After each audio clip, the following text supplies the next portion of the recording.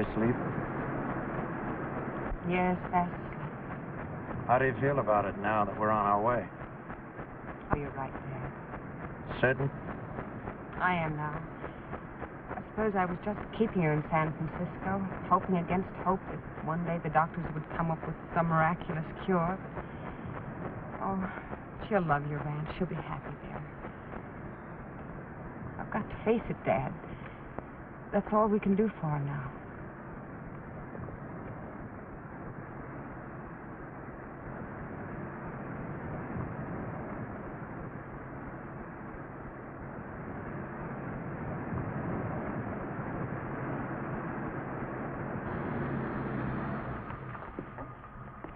You'll have to wait here a while. You better park right over there. Those are your instructions.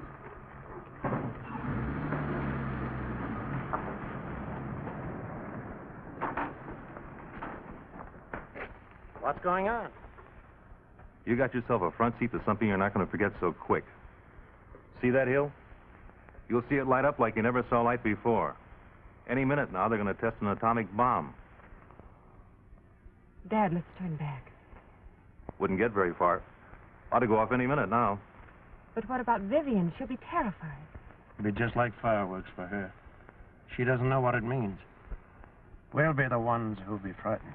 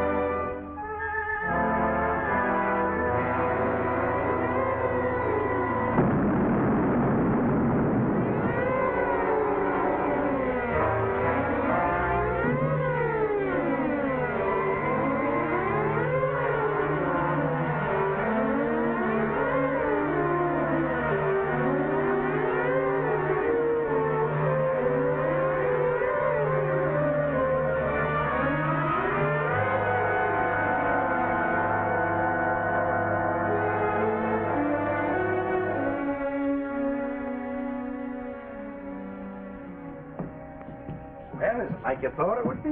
Of course it is, Grandpa, but much, much better. Well, there's another surprise for you. A pony. Grandpa, would you let me ride him? Well, sure, he's yours. Can you ride? No, Grandpa, but I can try. Well, you go on then.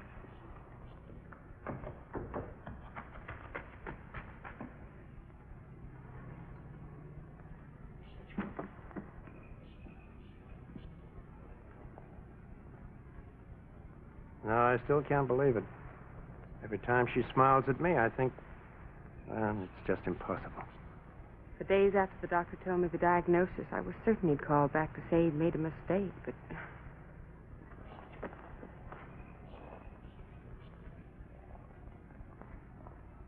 Touch him gently with your heels. How long before she'll have to stay in bed? He couldn't say exactly, but in a few months she'll be too weak to get up. Mr. Vernon? Yes? My name is Ashley. Hello. I came down to see you last week, but they told me you were in San Francisco. That's right. What can I do for you, Mr. Ashley? I wonder if you'd be interested in selling your ranch. I'm afraid you came at the wrong time. This place is giving a deal of pleasure to a little girl, and at this moment I wouldn't dream of giving it up. Well, it isn't a matter of giving immediate possession. We have options on the land from here all the way down to the river. But we would like a hold on your place, in case of possible expansion later on. An expansion for what? Oh, I thought you knew. The whole town's talking of it. Well, I just got in an hour ago. Oh, I see. Well, I work for the Atomic Energy Commission. They're going to build a plant here. Grandpa, am I doing all right? Just fine. This is the little girl I was talking about. Hello there. Take her out again. All right, Grandpa. Well, since you've been away and this is all new to you, naturally you'll need some time to think it over. Maybe it'd be better if I call back again in a day or so. I'm afraid the answer would still be the same. I'll call anyway. Goodbye. The atomic bomb. Isn't there enough unhappiness in the world without that? Now they want to bring it here. I'm sorry, Alice. I just don't want to be reminded of things like that. Maybe I'll go into town, see what the other fellas have to think about it. I suppose I should bring Vivian in for this. But I haven't the heart to stop her when she's having so much fun. Let her enjoy herself while she can. In 3 months, this place will be a boom town. Sure, there'll be problems, but there'll be advantages for every one of us. How much is your place worth right now? About 4,000. Well, in 6 months, I'll be able to get you 12 for it. Maybe 15. If he wants to sell. I won't be going to sell. It's my home, Harry. It's where I was born and raised. It's where my folks settled when they come out here in covered wagons. And they looked all over before they picked this as the best spot. Well, maybe it won't help you so much, but things haven't been too good here for 2 or 3 years. Plenty of people in town that could use a little more money. Harry can tell you about that, can't you, Harry? I'm afraid I can't. You don't run a bank without knowing the problems people have. All of us have. Money-wise, I mean. And money is what the plant's going to bring to this town. Of course, I'm not saying that money means happiness, but it's a lot easier when you're not pinching and skimping and worrying year after year. So it's just a question of money. Oh, there's more to it than that. Now, you fellows got me elected mayor, and I know what this town needs and how much it needs. A new school building, for one thing. And, Doctor, how far is it to the nearest hospital? 26 miles. And a decent water system wouldn't hurt. Looks like we got along without him so far. But is that any reason why our children should have to? That's why I'm glad the plant is coming here. It'll mean the best schools and hospitals and things like that. Sure, I'll hate to see the old town change just like anybody else, but I'm darn sure it'll be worth it. Seems to me you're all ducking the real point. Now, what's this plant going to make? Fissionable material, they call it. No matter what they call it, it all adds up to one thing. The atomic bomb. And that's why this whole idea makes me sick. There won't be any danger around the plant. Everything will be carefully controlled. That's not the point. I was at Hiroshima, Doc. Maybe 8 or 9 days after the bomb was dropped. I saw what was left. So they're going to make the atomic bomb here. Well, I'm selling my place and leaving town. I don't want any part of it. I can understand how he feels. After that kind of an experience, naturally, he's afraid of the whole idea of the bomb. Let us be honest. We're all afraid. We're all terrified, and so are people all over the world. But the fact of the matter is the bomb is here. Now that it's been invented, we just can't stick our heads in the sand and pretend that it doesn't exist. And say what you like about it. Having the bomb is pretty good insurance against an attack by an aggressor. John, you've been very quiet. How do you feel about this? Well, I was listening. I only heard the news about an hour ago, and I don't like to make up my mind in a hurry. Have you made it up now? Yes, I think I have. I agree with a lot you fellows have been talking about. But the bomb's been invented, and there's nothing we can do about that. The point is, do we want it here? Harry says the plant will bring money into the town. Well, that's fine, of course. We can all use a little more money. I know I can. Farrell says it'll give us new schools and a hospital and so on. But where will all this come from? From the atomic bomb. And the atomic bomb, no matter how thin you slice it, is simply a machine for killing people. Yeah. My folks came here about the same time yours did, Tim. That's right. Maybe today it isn't as big a town as they dreamed it would be. It probably isn't as rich a town. All we did was grow our crops and raise our cattle. But at least we never tried to make any money out of other people's unhappiness. No.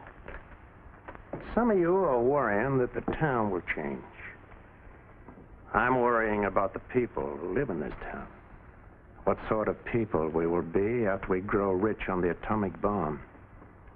With our schools and hospitals that we know one day will have to be paid for with other people's lives. Yeah. That's the change I'm worrying about. I don't think it's worth it.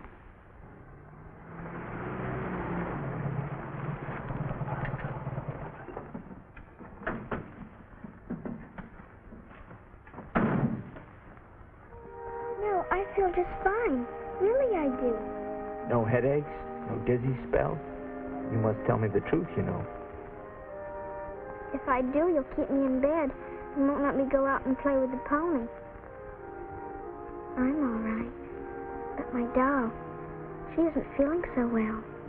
She gets tired quicker than she used to. I see. What else does your doll tell you? Well, she's got a pain back here.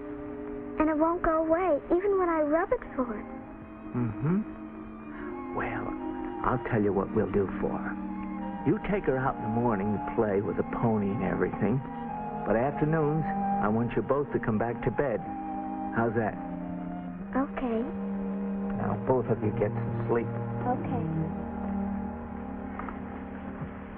God bless you, darling. Good night, Mommy. Well, I can't tell you anything you don't know already. Just following its predicted course. Will there be much pain? Not yet. Not for some months. But the end's inevitable. Unless... Unless what? I suppose they talked to you about the possibilities of an operation? They said the chance of success would be 1 in 1,000. We thought it over very carefully. It was a tough decision to make. With a gamble like that, what right did we have to cut off what little chance she has left? Someday the chances will be better. Someday we'll have learned enough. That'll be too late for her. Things like this in the world, and they have to invent the atomic bomb. I suppose that's why I sounded off so yesterday. Maybe I shouldn't have. Oh, I'm glad you did. I intended coming over here tonight even if you hadn't called me about Vivian. You got me thinking. It was good for me. You know, up to now, I kept thinking that everything science did was good. My training, I suppose. Now I'm not so sure. Other fellows are thinking, too. You know, John, I think if you were to take a vote right now, the town would be against having the plant come here at all. Are you certain? I talked to a lot of people today. Then what are we going to do about it? Do about it? Well, sure. If you think a thing is wrong, then you've got to do something about it. Well, what can we do about it? I don't know. But that's what we're going to find out.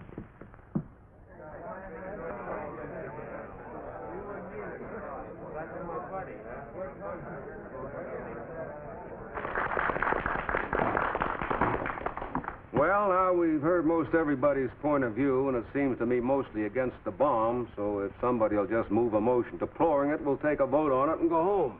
What good would that do? Well, ease our consciences a little, I guess, and make us feel better about the whole business. Well, that's not the point of this meeting. The point is to keep the plant from coming here.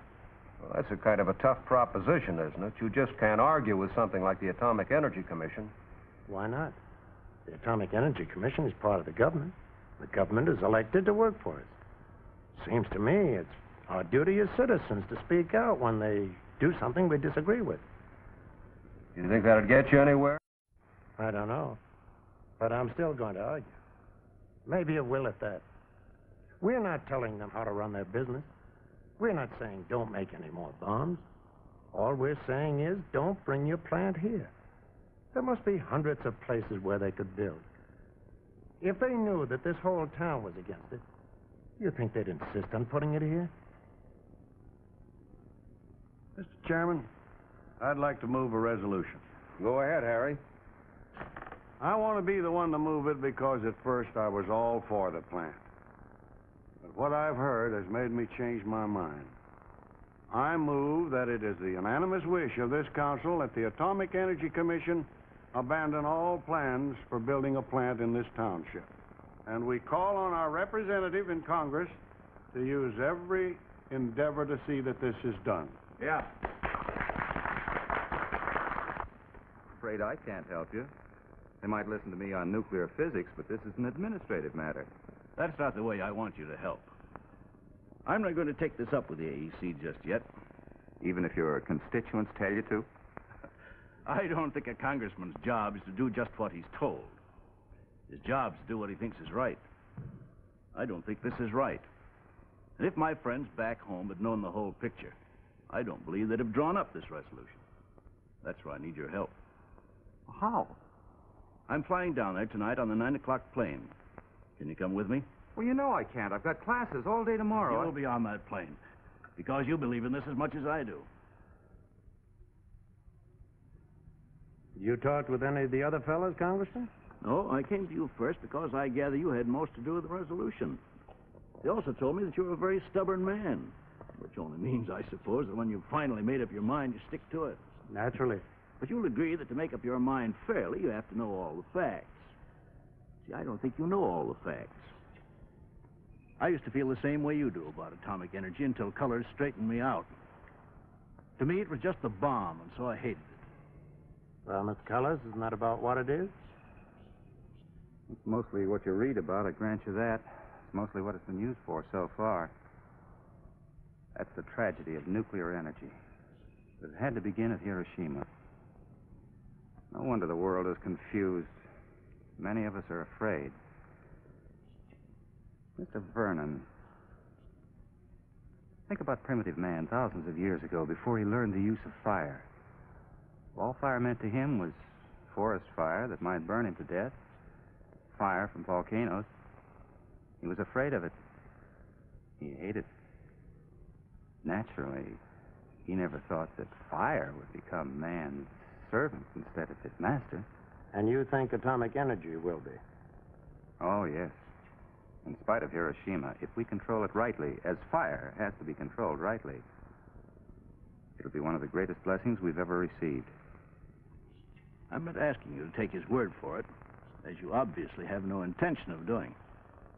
None whatsoever. Neither did I at first. The Colors convinced me by showing me a little film they made in Washington. Now, before I act on your resolution, I'd like him to have the chance of doing the same for you fellas here. Is that fair?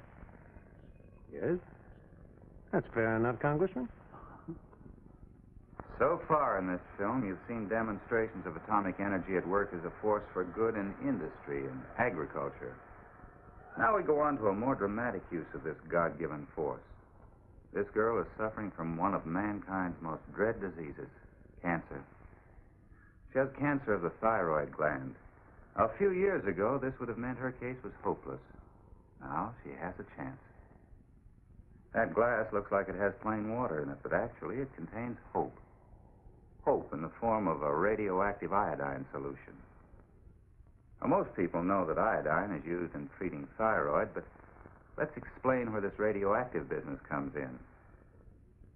Here we see the young lady on the examination table. Suppose, instead of the radioactive solution, she'd swallowed a tiny wristwatch.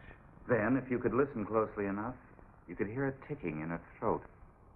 In the same way, a little bit of atomic energy in the solution she drank is now sending out signals from her throat. These signals are being picked up by the apparatus suspended over her neck, and so provide a new and tremendously valuable guide to the doctor in his efforts to help the girl. Now take a look at this instrument. Doesn't seem very interesting, but believe it or not, you're seeing a bunch of atoms drawing their own picture. Every tick of a radioactive atom causes a pin in the instrument to jiggle as it passes over the chart. Let's see it in action. This gentleman may have cancer of the thyroid gland. He's drinking the same kind of iodine solution the young lady drank. And just as it did in her case, the iodine concentrates in the cancer tissue. Then the atoms go to work and draw their own picture. And so the doctor has a record of the exact location of the cancer, which he could obtain in no other way. Another use of atomic energy as a tracer is in brain surgery. Work is being done in the use of radiophosphorus for the detection and exact location of brain tumors. And the accuracy of the information that this new method supplies is leading to revolutionary results. Already several cases of brain tumor, hitherto considered hopeless, have been successfully operated on with the aid of this great new tool of medicine. Medical research is just one of the many uses of atomic energy as a benefit. Before we review the other beneficial uses, let's look at the many places in America where for many years thousands have worked in the field of atomic energy. Well, you've given us plenty to think about. Of course, it's mainly in the future. Don't you want to contribute to the future? Now you're needling me about the resolution. Of course I am. That's what I'm here for. Good night, Congressman. Good night. Good night, Tim. When's the next meeting of the council? Tomorrow. I think I'll stop over. Maybe you fellas will consider it again. Maybe. Radiophosphorus is a tracer. Tell me more about that. Well, there's a surgeon in Boston using it with some kind of a Geiger counter to locate the exact spot of the brain tumor. Has it been successful? Of course, it's all very new, but he's already had results in cases that seem to be hopeless. Mr. Vernon, do you have some personal interest in this? Yes, my grandchild. The little girl you saw this afternoon. She's dying of a brain tumor. Do you have this surgeon's address? Sure. Let's go to your house. We'll get him on the phone. Yes? Dr. Cooper? This is Congressman Maynard. Forgive me for calling you at this hour, but Professor Cullors gave me your name, and this is pretty important. A constituent of mine, Dr. Peterson, would like to talk to you. Yes? Here he is. Dr. Cooper, I'm calling about a young child, a patient of mine. Yes.